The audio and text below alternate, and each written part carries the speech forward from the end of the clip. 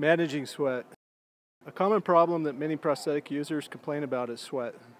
There are some experimental developments being made using Botox injections for severe cases, but aside from that, here are some of the things that may help. First off is acclimation. With time, the sweat glands recognize that this hot, humid environment is not going to change, and they stop producing as much sweat. Second is the fit of the liner. With a tight liner, the sweat really has nowhere to go. A liner that's worn out or too loose can create a problem with the sweat pooling and the liner slipping. Even with a good fitting liner and an acclimated residual limb, sweat can still be bothersome and can be prevented somewhat by antiperspirant. You can start with your typical underarm antiperspirant, and if that isn't enough, try off-the-shelf clinical strength Certain Dry available at your local pharmacy.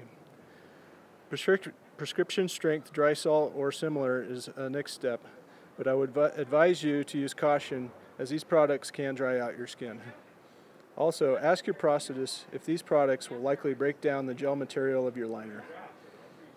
It might work best to apply these products to your leg at night before you go to bed, as they take a while to be absorbed anyway. There are some wicking socks, such as the Liner by Knit Right or the Swift Wick sock, designed to be worn under the liner. These work to a certain extent, but can get uncomfortable when they are saturated with sweat. During intense exercise, such as running, a lot of sweat inside the liner actually comes from higher up on the body. A sweatband worn above the liner can help stop this sweat in its tracks.